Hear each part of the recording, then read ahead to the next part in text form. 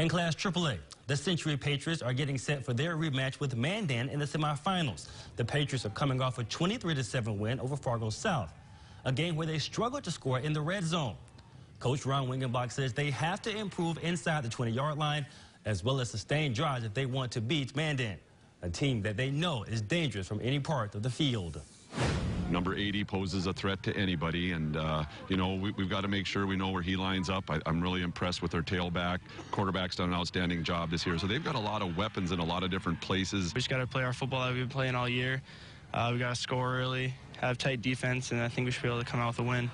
Kickoff for that game is at 7 p.m. at the Bowl.